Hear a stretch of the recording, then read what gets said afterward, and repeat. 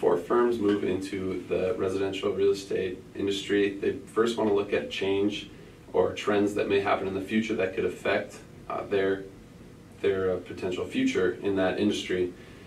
First, some positive key industry developments that they would want to look towards as beneficial for entering the market. You could use the PEST model to do this. First, political investments in communities. For example, Fargo-Moorhead area invest a lot of monies on making the community nice, which makes people want to move towards our area or in our area and purchase homes because there is such nice amenities around Fargo or Moorhead. Government loan options. These are options like first-time home buyer, VA home loans. These make homes more affordable for individuals looking to purchase. So if you can't maybe afford a home, the government can help you out, and this might be a way to get more people to purchase homes in the future. Economy. Buyer's market is on the rise. It's transitioning from a seller's market now to a buyer's market, which allows buyers to negotiate better and get better pricing on homes and be able to purchase more or purchase better homes for themselves.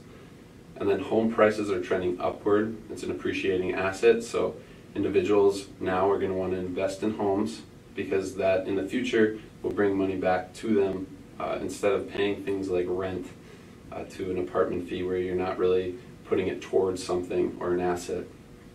Social positive developments in the industry. Our millennials are buying homes sooner. At an earlier age, people want to buy homes because, like previously stated, they're appreciating asset. They know that, and they don't want to put their money towards rent where they're not going to get any benefit from that. So they're going to try to purchase a home as soon as they can.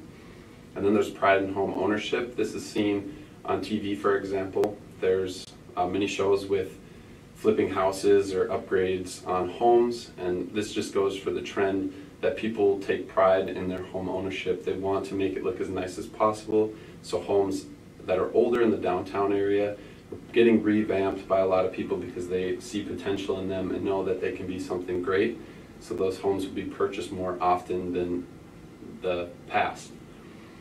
Technological, virtual reality and staging allows families or individuals looking to purchase a home be able to envision themselves more in this home because they can stage it to how they want, or they can look and see virtually how they can change the home to fit them best.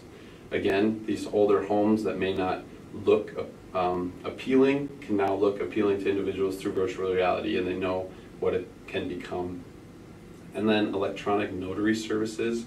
These are important because before or in the past, people had to go through all this confusing paperwork, keep it all together. It's just more stress, and now they can see everything online, easily accessible, sign everything off, and know what's going on better. So some negative key industry developments we're moving forward, some changes or trends that are going to happen that could affect the real estate industry. First, political. There's political unrest or uncertainty in the future. Many individuals don't maybe agree with political aspects in their community or in the country, making them want to move out of the area or country, sell their homes, and then similar people won't want to buy those homes because they probably have the same views on the future and uncertainty in politics. So that's going to make it so we have less home buyers. Economy. Wealthy individuals are utilizing risk aversion, meaning the wealthiest 1% aren't purchasing those luxury homes as much, bringing down that market. And then interest rates are rising. This will make it so individuals aren't able to purchase as much as they could if there were lower interest rates. They're going to have to lower their standards on what they can afford, and potentially everyone will be targeting the same low-income housing market, and there'll be less houses for sale. International trade wars, again, things like farmers experiencing this in Fargo or North Dakota. They are seeing that their crops aren't selling as well because maybe we have a trade war with China, and they're going to have to sell their homes, but no one's going to want to buy it because there's trade wars and they know crops aren't selling at the time. So that house is going to sit on the market also. Social, there's people are splurging on small luxuries a lot more. They're not going to have as much disposable income, not be able to purchase homes as soon. And then late retirement, individuals are retiring later in life, making them want to stay in the area, stay in the same home. Their house isn't going to go up for sale nearly as often, and that's just another house that's not going to turn over to new individual families as often. And then lastly, technological negative aspect is as there's easily accessible property information.